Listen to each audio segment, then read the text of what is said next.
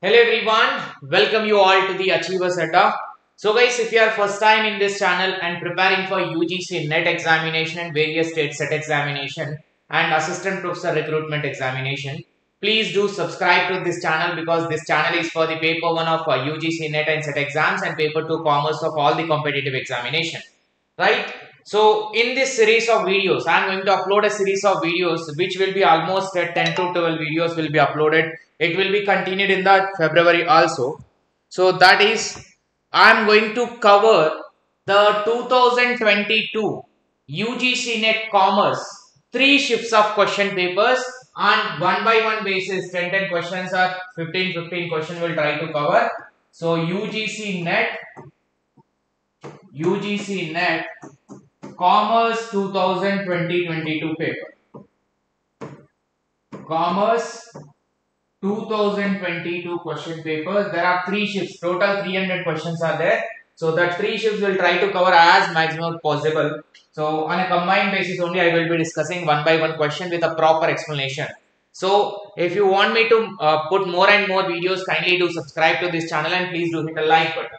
So before proceeding further, myself Vodnala Shivalingam, do join in my Telegram group Achievers AA and do follow me in the Academy Learning app also. The links are given in the description. And moreover, I teach at Unacademy Plus subscription also, Unacademy free platform also for the UGC NET Paper 1 and Commerce. So you can join into Unacademy Plus subscription for the complete courses as well as the revision courses. And there is a Paper 1 previous year question also going to start in February 3rd. And already revision course is going on, which is for the February examination. So you can take the Academy Plus subscription. There is offer which is going on. So if you take before the 31st of January, that is tomorrow, then you will be getting 20% discount. You will be getting 20% discount of any of the Academy Plus subscription. Either if you go for a 6 months or 12 months, there is only a 2000 difference only there. So 12 plus 3 months. If you take a 12 months, you are going to get for the 15 months. So pay for 12 months, get for 15 months, and pay for 6 months, get for 7 months. So there is a 20% discount, and this extension offer is also available. So try to use this opportunity as early as possible before the January 31. Shiva Live is an invite code. Use this code to get this discount offer in an Academy Plus subscription. 1st February onwards, there is a 10% price is going to increase. So to avoid that, there is a 20% discount is going on. Otherwise, later you need to pay extra 30%. This 20% discount will go and 10% extra price is going to be. Right? So let us start the question number 1. There is a complete revision course. 45 days revision course is going on. For this PYQ course also going to get added. PYQ of paper 1 total sessions are going to added in the February. Before your examination it will be completing. So you can join it on Academy Plus subscription. So pricing practice of setting a price target and then developing a product that would allow the firm to maximize total profit at that price is called price ceiling, price matching, price lining, price power. So here the question is very straight question. It is a practice of setting the price target and developing a product that would allow the firm to maximize the total profit. So price is going to be set as a target. It will be increasing the profit.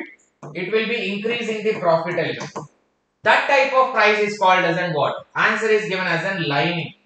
Price is lining. Price lining means price is lined up in such a way that with a target price. Suppose my target price is to fix 100 rupees per unit. 100 rupees per unit. I will develop the product in such a way by incurring my cost less than 100 rupees, so that in this 100 my cost will be there, my profit element both will be there, and whenever these both are there, the profit element whatever is there, it should be maximum profit at this price. So by keeping this in mind, maximum profit, by keeping this in mind only, I am trying to fix this target price so that I can reduce my cost of production to reach this target price to reach maximum profit. That is what price line. Next, Marginal costing, ABC costing, target and process costing. So answer is given as an option A, that is A to B4.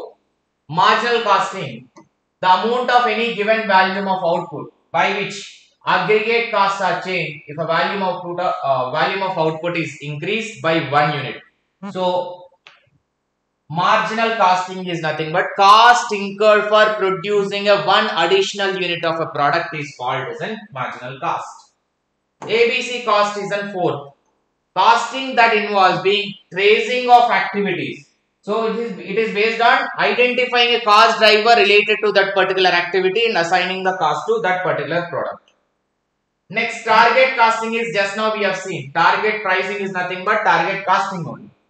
We will integrated approach to determine the product features and price and product cost to ensure a company to earn reasonable profit. Just now we have seen the price lining. The price lining is nothing but target profit only, the target costing only. I have this much target price to achieve that profit, to achieve that pricing, to make that price, I have to reduce my cost as much as possible below than that target price. It's called as a target costing. Process costing is nothing but it is used in identical products that are produced through ongoing series of production. Ongoing means continuously the production has to happen, right? Next, Stackelberg model as well as Nash equilibrium, Peters strategic framework and prisoner's dilemma. Prisoner's dilemma is discussed in the class already. If you look at here, option B is a given answer. Let us see, option B is a given answer. A3. By keeping all other side, you look at only the D because we know only prisoner's dilemma. As of now, before looking at this question, we know only prisoner's dilemma. That is, prisoner's dilemma is given as a one. What it is? The situation in which each player in an oligopoly market adopts a dominating strategy but could do by cooperating. A dominating strategy but they can do by cooperating also. Actually, this type of strategy in an oligopoly, large firms will be there, correct now? Few number of large firms will be there. That large firms will be having a big tight competition and they will avoid the price war.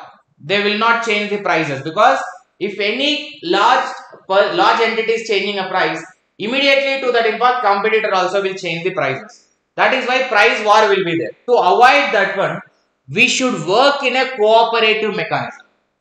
So, cooperative mechanism, is it possible in the competition? That is not possible, but still we should make it to possible. We can do something by cooperation, not every time by the competition. That type of dilemma. Prisoner's dilemma is nothing but, do I need to go and compete or do I need to cooperate with the market to maintain the same prices? If I decided to cooperate, interdependency will be there. My decision always depends on the other. If I decided to negate with that and compete with that person, with that entity, then I will adopt to independence in my decision. I will not be depending on others.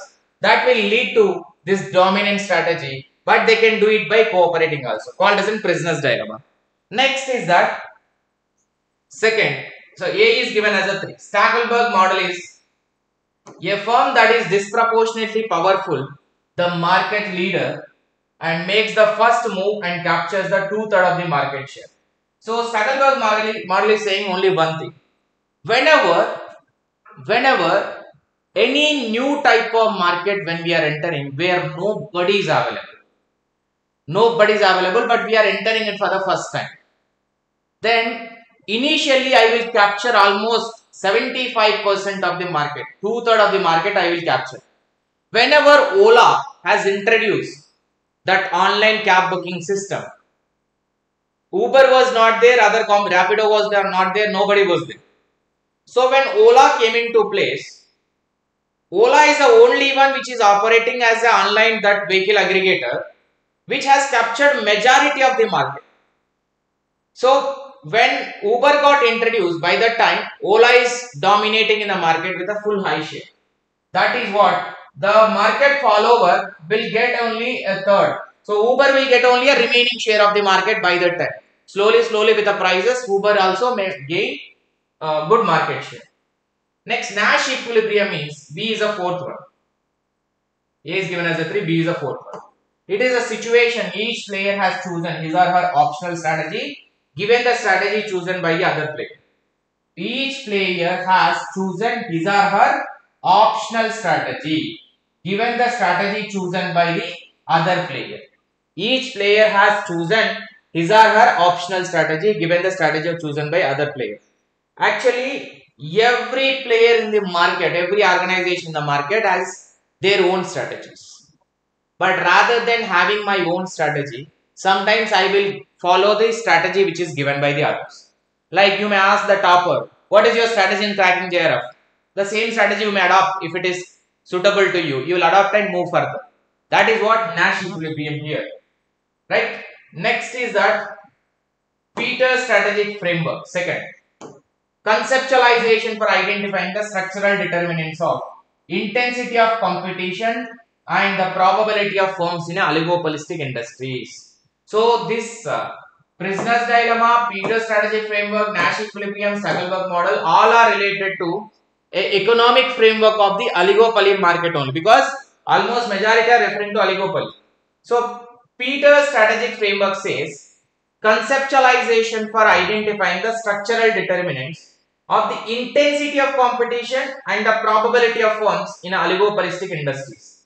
Intensity of competition and the probability of firms in an oligopoly industries means full competition will be created in the oligopoly, and whatever oligopoly in the total big firms are there, what factors will be leading into a competition in the oligopoly? The main one determinant is that price. When you change the price, obviously that will impact on the other firms, and other firms will, when you increase the price, competitors in the oligopoly will maintain the same price. They will not increase. But when you decrease the price, competitor also will reduce the price. In this case, what benefit you are going to get by decreasing the price? Nothing now. Because when you decrease, he is also decreasing. When you decrease, if he is maintaining the same, you may get a market share and you may get more sales. But when you decrease, they are also decreasing, which is leading into price war, unnecessary competition. That competition is not even giving more sales, only very less portion of sales only it is increasing due to change in that price. Right? So that is about the this question, Stackelberg, Nash and Nash equilibrium, Peters strategic framework and prisoner's dilemma. One question, 4 concepts. That is why it has taken much time. Next question. Arrange the following steps in a logical sequence of process of management audit. So we need to arrange as per the management audit. Identify the responsibility center, review of organizational structure, reporting, and identifying the segment and objective of business, review of performance of each responsibility center. These are the things. But I believe as per the question, reporting should be at the end. Reporting should be at the end. But in 3 options, the same is there. In 3 options almost, C is there at end. So what should be the beginning one? Identifying the center or else identifying the segments. Which one it is? Answer is given as in D. That is D. First, identify and segregating the objectives of business. Based on these objectives, you are going to have the review of organization structure, top to bottom, because this is about management audit now. Top to bottom, directors, CEO, CFO, managers, subordinates, employees, clerk, attenders, everything. So review the structure entirely.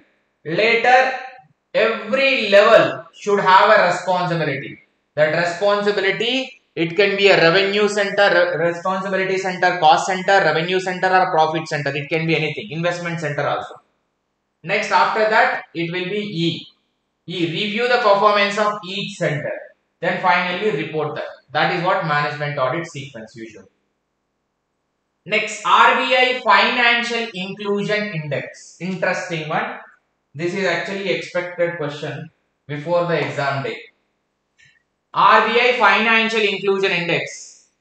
Quality parameter captures. So RBI is having three parameters, that is access, usage, quality. Three parameters. But the question is about, in this index, financial inclusion index, the quality parameter is going to have what? The quality parameter is going to have what? So answer is D, A, B. Financial literacy, consumer protection, ease of access. So in quality, how they will maintain the quality? Financial literacy, because everybody should know about use of the product. Consumer protection, and third one, ease of access. These are the three things which are part of the quality parameter of this index. These remaining are two parameters, doesn't have any subparts. Okay. Next, as per which one of the following approaches firm finances part of its permanent working capital with short-term financing? They are saying part of its permanent working capital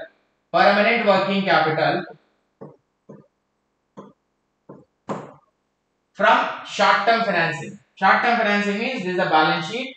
So current liability, current asset. Short-term financing means from here you are trying to procure. Or permanent working capital from the short-term liability you are taking. That is which approach? You are depending more on the short-term sources, means it's a risky nature. Aggressive approach it should be. It should be aggressive approach. The more dependency on short-term sources is an aggressive approach.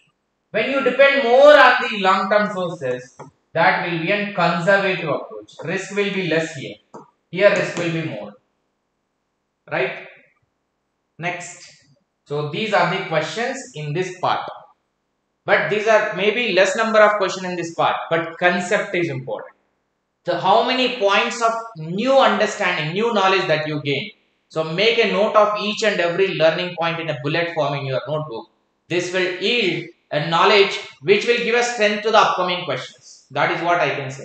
Thank you so much. If you like this series, do hit a like button and do not forget to hit a subscribe and bell icon. Do share with your friends as much as possible. Kindly join in my Telegram group for the free classes for the paper 1 as well as paper 2 commerce. Thank you.